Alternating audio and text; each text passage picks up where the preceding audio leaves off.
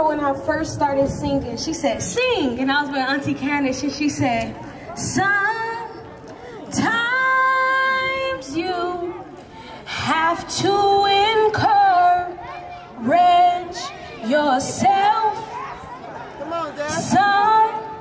Sometimes you have to speak victory during the test. And no matter how you feel, speak the words and you will be healed. Speak over yourself. Encourage yourself in the Lord. Before my grandmother, I stand here and I say thank you. Because without her strength, without her love, I would have given up. Without her telling me, I remember when I went to her, she said, Destiny, she said, it won't always be like this. She said, the Lord will perfect that concerning you. She said, and sooner or later, it'll turn in your favor. But the part that got to me, she said, God is working for you. And the reason that it got to me, because I didn't know that God was doing it for me, but she looked at my spirit man and she said, God is working for you. So right now, I'm singing it to you as if I was her. It says, God is working for you.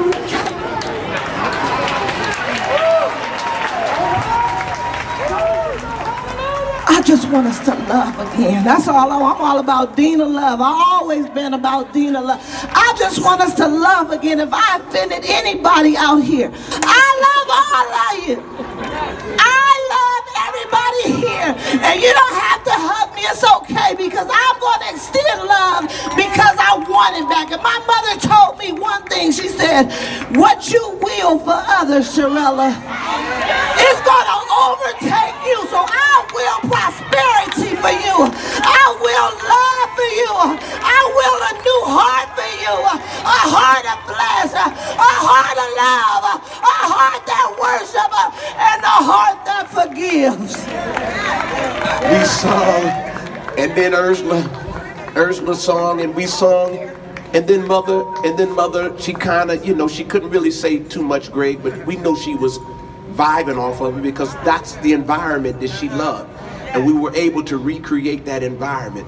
And then we left. I was the last son to be there. And at about 1:45, I left with the thought that I'll be back in the morning to see mother. And I just believe in my mind, this is my reality, this is my truth. I believe in my mind that mother said about maybe 3:45 or maybe a quarter to 4, maybe 10 minutes to 4, because she took her flight at 4:20 in the morning. And mother always was an early person because many of us was able to call her at 2 or 3 in the morning. When we had some situations that we couldn't deal with, we had her phone number. And her phone, the only thing is her phone would sometimes be busy, but you could get back to her. But I believe mother said, them boys are not coming back tonight. They all gone to their homes. They're not coming back tonight. This is a good time for me, Greg, to go on and take my flight. So I'm happy, I really am, I'm happy. And to look at every face out here tonight and to see you all, some of you, if you met her 20 minutes, or if you met her 5 minutes, or if you had 63 beautiful years with her like I was blessed to have, all the stories is the same, that she touched the life. And I think that's what real love does. It's not a matter of how long it is.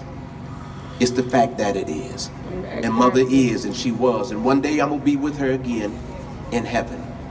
And I'm going to know her as she is known.